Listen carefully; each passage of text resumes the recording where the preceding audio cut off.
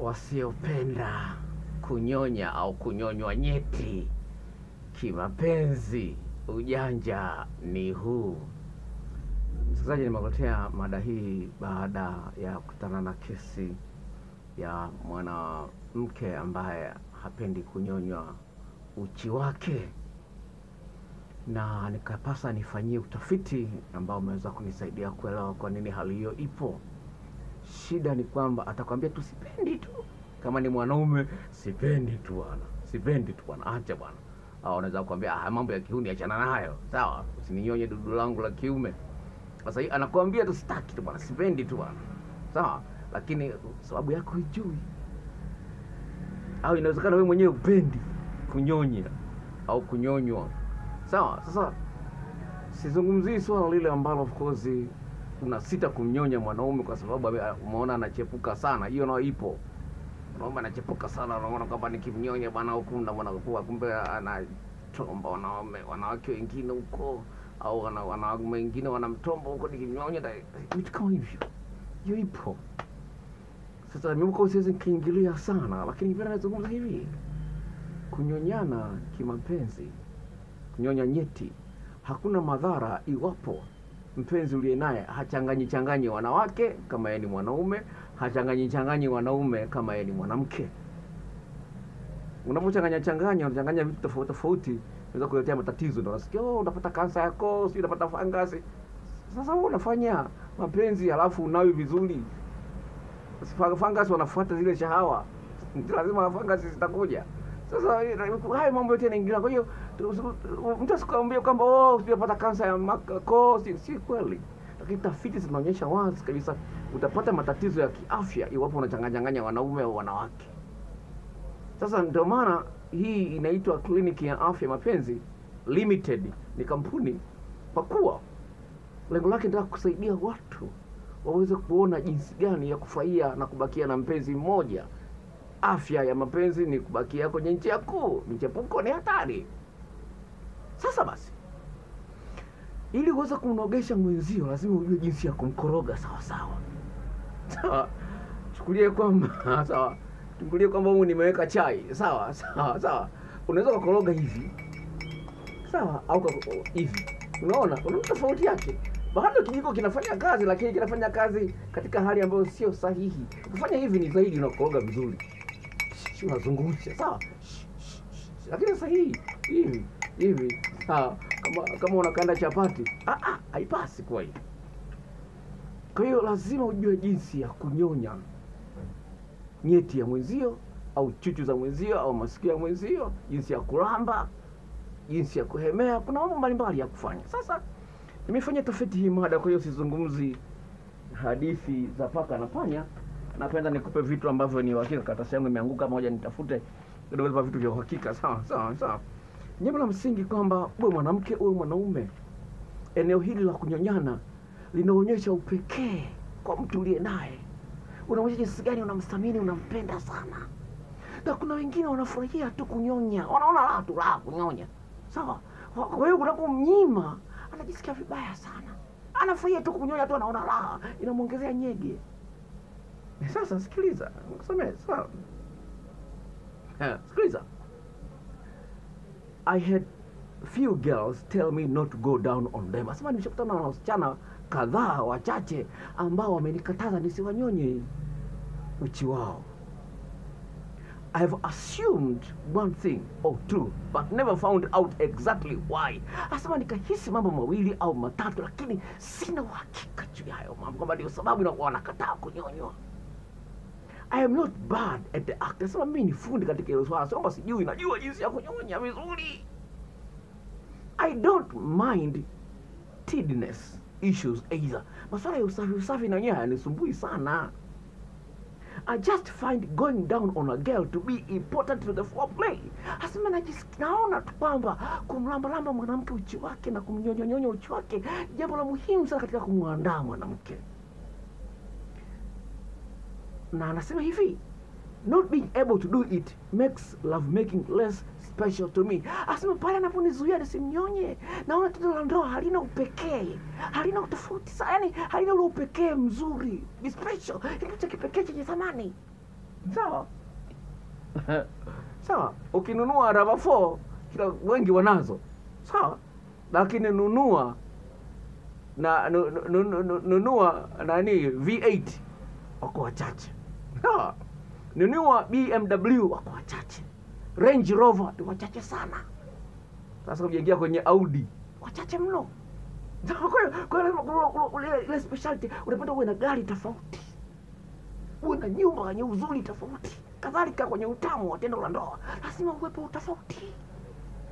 No, asema kwa hiyo yani nashindwa kuupata special, yani sioni special. Kwa sababu naye mnyonya maana yake ni mtu special kwangu. Sasa yanaponikatalia inaondoa ule speciality wake. Sikiliza. No. One woman so she didn't like it. Yani huyu mwanamke aliapa kabisa kwamba sipendi kunyonywa. Ni mwanamke huyu. Nitakuja kwa wanaume. Sawa, zamani bado. Sawa. I promised her it was because the man she had before me weren't good at it. Nikamwambia hivi, inawezekana wanaume ambao alikuwa nao walikuwa sio hawajui jinsi ya kumnyonya mwanaume, na ni wengi. Jinsi ya kunyonya mwanamke uchi wake. Sawa? Jinsi ya kunyonya ile kei ya mwanamke inanyonya kiutaalamu, unalamba kiutaalamu. Unaweza kata ingiza kwenye ulimi kwenye ile tundu, kaingiza ulimi badala ya mboo. Kuna utamu wake. Asema mimi ni mtaalamu, naweza nikamtomba kwa kutumia ulimi. Lakini ananikataza. Sikiliza anaendelea huyo kaka. I did it almost 30 minutes and she did come and she was happy. I did it. Akasema nikatumia dakika 30 kumlamba, kumnyonya, kumbusu uchi wake, kulamba tena, kulamba, kuyapanua yale mashavu ya uke, na kwanza kulamba moja moja, kuna makubwa na madogo, na kuyapanua yale mashavu, nikalamba moja moja, nikaenda kwenye kisimi, nikalamba, nikatekenya na nche ya ulimi. Nusu saa ikaisha, akapizi, kabla sijamuingilia. Akapenda. Haleluya. Kwa kuna wengine hawapendi kwa sababu gani? Huko nyuma walikuwa kama ni usumbufu. Speed unayotumia, sawa? Kasi unayotumia kulamba, kasi unayotumia kunyonya. Kuna mahali inapaswa unyonye kwa speed kali anapokuwa amekaribia kileleni. Sawa? Au unapoona ameanza kuhangaika sana. Sawa? Vitu kama hivyo. Kwa hiyo lazima ujue speed. Sawa? Mwingine akasemaje? Ngoja nitakusomea baadaye, nakuja kuna kitu fulani kimezungumzwa hapa. Sikumbuki lakini nitakikiko hapa. Nimeenda sawa. Kwa nyimbo la msingi sana. Huyu mwanamke anasema hivi: if I am not comfortable with the guy. Asema kama sina hisia naye sana huyu mwanaume, lakini nimemkubalia nitie. Sawa, sawa. I get very self-conscious and easily turned off. Najisikia vibaya, alafu na mood yangu inapotea. In the same way, if there is not a lot of fooling around and really getting me in the mood before heading south, I just don't enjoy it. I get bored. Maybe katika hali hiyo kama hakuna maandalizi ya muda mrefu ya kunichezea matiti yangu, kuchezea shingo yangu, sikio langu, hujaanza huko nakimbilia tu kwenye uchi. Sawa, wanaume wengi wako hivyo. Unajua wanawake wanapenda kunyonywa uchi, wanakimbia tu kwenye uchi moja moja. Lazima uandae kile kisimi kisipopata damu nyingi ya kutosha, mishipa ya fahamu, biisho ya mishipa ya fahamu ikaja juu. Sawa, hata ungesugua vipi utamuumiza. Sawa mwanamke. Shangaa tu hataki kwa sababu unamuumiza. Ila akikwambia unaona kama kuna wengine watu walikuwa wanakubaliana naye. Wanawake wanatofautiana. Sawa, usilinganishe huyu na Saina, huyu ni Elizabeth. Sawa, asema hivi na get bored, inaniboa. Sasa ujanja uko wapi? Sawa.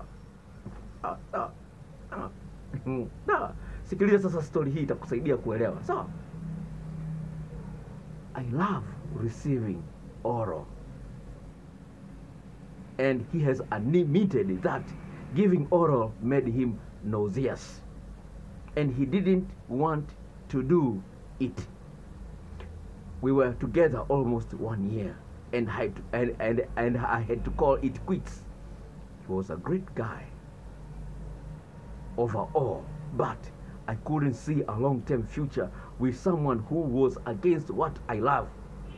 I could see resentment growing, and I knew it could get worse as the relationship progressed. Akasema hivi, napenda kunyonywa. Huyu mwanamke anasema napenda kunyonywa sana. Lakini boyfriend aliye naye amekiri kwamba yeye hapendi, anajisikia kichefuchefu na hataki kufanya hivyo. Tulikuwa na uhusiano ambao ulikuwa umekaribia mwaka. Sawa, nikaona kama siwezi kuendeleza uhusiano huu, nikaamua kuvunja uhusiano huo. Sawa, asema kwa sababu nilikuwa nimeshaanza kuona namchukia. Kutokana kwa sababu niko katika maeneo mengine yote yuko vizuri, lakini kwenye kunyonya hataki. Akavunja uhusiano. Unaweza kuona jinsi gani mwanaume uliye naye au mwanamke uliye naye, iwapo utaki akunyonye au utaki umnyonye, anaweza kufikia hatua kama hii. Mbaya zaidi, anaweza kaendeleza uhusiano na wewe, lakini akaenda kwa mpenzi wake wa zamani ambaye alikuwa anamnyonya sawa sawa. Sasa je, uhusiano wako utaenda vizuri uko mbele? Sikiliza sasa hii. Huyu ni mwanaume ambaye anaweza kubadilisha mtazamo wa mtu. Na mwanamke vile vile unaweza kubadilisha mtazamo wa mwanaume ambaye hapendi kunyonywa. Sawa, naomba usikilize hii. Hii ni kali. Sawa. My girlfriend of 3 years rarely ever gives me a blowjob. I go down on her all the time, but she never returns the favor. Asema girlfriend wangu wa miaka 3 namnyonya kila mara, lakini yeye hataki kuninyonya na kulipa deni. When she does it, it's only for a few minutes, then she stops. Kama ataninyonya anafanya mara kwa dakika chache alafu anaacha. Huyu mwanaume anasema hivi, I get super turned on going down on her, so I give her a lot. Asema unapokuwa namnyonya mwanamke aliye naye, napata nyege zinaongezeka, nguvu za kiume zinaongezeka, hisia zinaongezeka. Sawa.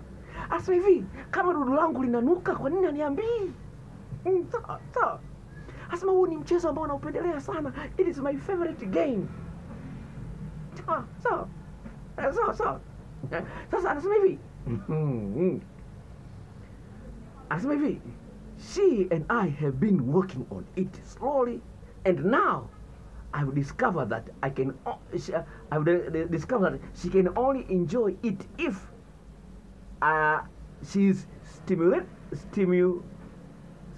simultaneously giving to me. Otherwise, she gets too much into her head and it freaks her out. Anasema hivi, taratibu nikaanza kumbembeleza awe ananifanya hivyo. Anasema taratibu akaanza kujifunza, akagundua kwamba pale yeye anaponyonywa sawa na mpenzi wake, na yeye akawa anachezea korodani za mwanaume, au akawa anachezea ubao, au akawa anachezea chuchu za mwanaume, anasema hapo ndio anapata raha ya kunyonywa na mwanaume. Unaona hawa ni mwanaume alikuwa anamchukia, anaona vibaya, kwa nini hataki kunyonywa, lakini taratibu anampenda, hataki kumwacha kama yule mwingine. Sawa, hataki kumwacha. Sasa taratibu nikaanza kufundisha. Taratibu huyu mwanamke akagundua kwamba akiwa ananyonywa huku na yeye anafanya kitu fulani anapata hisia, lakini kinyume na hapo akili yake inakuwa akiwa hafanyi kitu chochote. Sasa hii ndio hatari kwa wanawake wajinga. Na sawa, akiwa hafanyi kitu chochote, yani ananyonywa tu, anaona tu raha ya kunyonywa, anasema hivi akili yake inaanza kuwaza vitu vingi kiasi ambacho anakuta anachukia kunyonywa, akili yake inahama. Kadhalika kama wewe unanyonywa, utoe mrejesho kwa baby, tamu hiyo baby, hivyo baby. Kama utoe mrejesho, mwenzio akili yake inahama, inaenda kwa Freddy, wakati wewe ni Francis. Tunashangaa mtu unafanya naye mapenzi, anamtaja mwanaume mwingine. Kumbe wewe unaitwa Freddy, anamtaja Frank. Unashangaa mwanamke anafanya mapenzi na mtu mwingine. Ama mwanamke anafanya mapenzi za mwanaume anafanya mapenzi na Asha, anamtamka Zura. Unaweza kushangaa kwa nini? Ni kwamba akili yake inahama, kwa sababu hujui, anakumbuka Zura, anajua. Sasa unaweza kuona asema taratibu akagundua. Kwa hiyo lazima na wewe mwanamke uwe active, na wewe naye nyonyo, wewe ni mwanamke, wewe ni mwanaume, na wewe uwe active, uonyeshe kwamba na wewe una mchango, sio unasubiri tu utamu uingizwe. Na wewe ingiza, muingizie hata kama ni kidogo. Make your hands useful. Use your hands. Sawa, ya mwisho. Huyu ni mwanaume anasema hivi. Anasema hivi, it is not like I get great pleasure out of sucking on her, but hearing her moan is the hottest thing ever. When I see her hips wiggle, heavy breathing, it is hot. Anasema hivi, Sio kwamba napenda sana kunyonya, lakini pale ninapomnyonya nikaona matako yake hakai kitandani, anahangaika, kupumua kwake kunabadilika, anatoa miguno, anasema inaniletea raha. Unaweza kuona jinsi gani? Sawa, unaweza kuona mpunja mwenzio, umpi kitu anachokitamani kikubwa cha thamani kwake. Kwa hiyo mpe. Kama unajua jinsi ya kunyonya, wengine wananyonya wanapouza mwanaume hawajui. Wengine wananyonya wanamuumiza huyu mwanamke, hujui. Kwa kuna njia mbalimbali za kunyonya, kuna ufundi, kuna madoido yake, kuna ujanja wake wa kunyonya uume, wa kunyonya uke, kuna madoido mbalimbali ya kuongezea. Otherwise mwenzio atachukia. Kwa hiyo anapokataa anaweza sikwambie kwa nini hataki, lakini hujui. Kwa hiyo kama yule kaka mmoja aliyozungumza, sasa taratibu nikaanza kumzoesha mpaka akapenda, akagundua kwamba ninapomnyonya na yeye akiwa anafanya kitu, hisia chaji zinakuja. Sawa, chaji zinaingia kwa wingi. Kwa nini unashindwa kumpa chaji za kutosha mwenzio? Agizia video clips na majarida ya kusaidie. Sawa, ufahamu kwamba mwanaume maeneo yale 17 yenye miisho mingi ameshafahamu jinsi ya kuyashughulikia sawa, ili utakapoanza kunyonya kwenye dudu lenyewe linakuwa liko tayari kunyonywa. Sio unanyonya tu sawa. Sasa kama vile ugali unapika kwenye maji yaliyochemka, kwenye maji ya baridi huwezi kupika ugali. Kwa hiyo tambua jinsi ya kumwandaa kabla hujamnyonya. Sasa kuna hizo video clips na majarida kwa mwanamke, kwa mwanaume vile vile.